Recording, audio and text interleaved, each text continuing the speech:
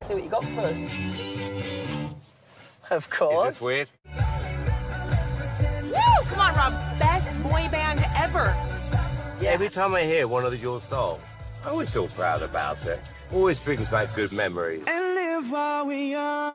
I think because I've auditioned, obviously, myself for the show, I think what's difficult for me is kind of empathising with the contestants and really, you know, remembering how nervous I was there. There's only a couple of us, really, that had great auditions, and I think that's something that's always in the back of my mind is, you know, you're not always going to smash it on the first audition and people still deserve a second chance. You know what the thing is with a name? I don't think any of us were ever a massive fan of One Direction. If you think about the name, it's a pretty corny name. Yeah. Take that for eventually just get used to it. Take that as well. Horrendous. Yeah.